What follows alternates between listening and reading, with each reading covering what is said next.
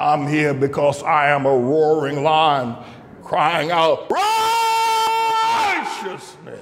I want to raise another question before I go to another break, and that is that here's some things I want to just suggest because I don't think that we really and fully understand the dynamics, and I don't think the news people, as I raised the question, who put together Nick Fuentes and Kanye West, who did that? And why is it now that you got young black men like Kanye West and Kyrie Irving and a whole lot of others who haven't stepped out on the stage are publicly, fully denouncing Jews in a public way? I don't think we realize all of the storm clouds that are brewing. But here, if Trump is indicted, I don't believe the FBI agents, there'd be some that would not go to arrest him, Trump. If Trump is indicted. And I don't think he would surrender. You know, if Trump is indicted, I don't think that you could ever have a trial. You may could try to have one in absentia. I think it would start, and I don't have that. I'm not trying to stir up trouble. I'm not trying to be a troublemaker, and I don't have this as an absolute. I'm just, my ear to the ground about what's going on in America right now says that they would never get Trump in handcuffs. They would never get him in a courtroom. And I think that it would cause an immediate separation of authorities of the police, FBI, CIA, Homeland Security and Secret Service. I think you find a quick, if you will, dissolution. And that they'll say, no, you're not going to take him. You're not going to, this is a real dilemma. And not because I'm supporting Trump. I'm not. Not because I'm trying to stir up trouble. I'm not trying to do that either. I'm just saying that I just don't see Trump standing in a courtroom letting a judge read some charges and ask him if he's guilty or not guilty, standing beside some shyster lawyer. Shyster lawyer. Not all lawyers. Well, anyway, I don't see it. I'll tell you what, if Trump is indicted, immediately people are going to come to his rescue, is what I'm trying to say. They're not going to let it happen. They're not going to let you do it. Peter let Caiaphas and the boys arrest Jesus. Peter, first of all, when they came to arrest Jesus, now I'm not comparing Donald Trump to Jesus. Good Lord have mercy. Anyway, I think that there are going to be people saying, no, you're not going to do this. This is it. You're not going to arrest Trump. You can indict him all you want, but you ain't going to arrest him. And at that point, America splits and divides, and there'll be no putting the Humpty Dumpty back together again. I think Trump knows that.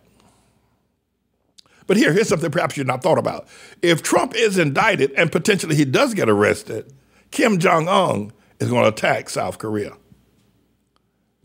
Kim Jong-un needs South Korea. He needs to go down there. He needs that for his people, to feed his people.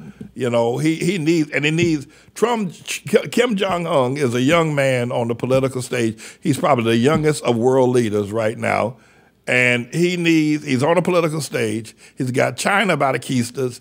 But if he could take South Korea, while America is now at civil war because of the arrest of Tribulation Trump, he's going to go down and he's going to take South Korea. And America is going to be too embroiled in her own problems to say we're going to send forces to protect South Korea. They ain't going to be able to do that.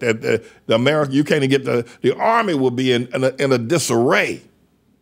The economy of America will be in disarray. And Kim Jong-un could just march over the 38th parallel down into South Korea. And the soldiers, I think we have a couple 100,000 soldiers, I think. Maybe not that many. That's in Korea or stationed off the Isle of Korea. But I think that Kim Jong-un will wipe them out in 2 minutes.